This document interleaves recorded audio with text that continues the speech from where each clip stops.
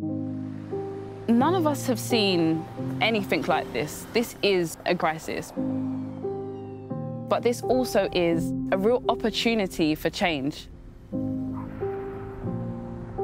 Other people getting through COVID, they got their families. But when you live on your own, you haven't got that connection with another human being. When I first got fibromyalgia, it's so overpowering. It felt like everything was taken from me. It's very much a mental health condition as well as a physical condition. It's been financially very difficult. Being an independent shop owner at the minute is incredibly difficult.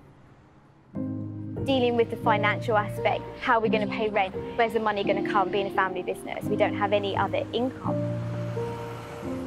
I've had horror stories in all of the places that I've rented. Every house that I've lived in has had mould or mice, sometimes both. I've had hundreds of pounds taken out of my deposit. The lifting of the eviction ban this winter is terrifying for private renters like myself, and it's going to bring on a huge increase in homelessness. I don't think people want to go back to normal or whatever that is. They know that better is possible. I joined the Green Party because it seemed to be the only party that really cared about the community. Initially, when COVID struck and we went into lockdown, I was really worried about how people were going to cope. I've been working with my local food bank to try and make sure that they have everything they need and that there's somebody doing something. I've been supporting residents, helping them with housing problems and making sure that repairs get done. This is one of the visors I assembled. I made 750 of these. There was a real shortage of PPE, and we heard from doctors and nurses that were so grateful that they were getting these visors that were made at home, really. It's just amazing. It's really good to see people coming together, and it's ultimately green values coming alive in front of your eyes, and that's been really exciting to see. People don't want to go back to how things were.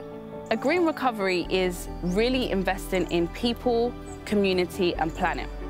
We need to have a really ambitious way of thinking and also create millions of green jobs. Jobs that are flexible and allow people to focus on quality of life. I think we have to hope for a time after the crisis where renters have rights, houses are secure and everyone has a place to call home. I want a different type of society, and I think we have a real opportunity for change and a new normal.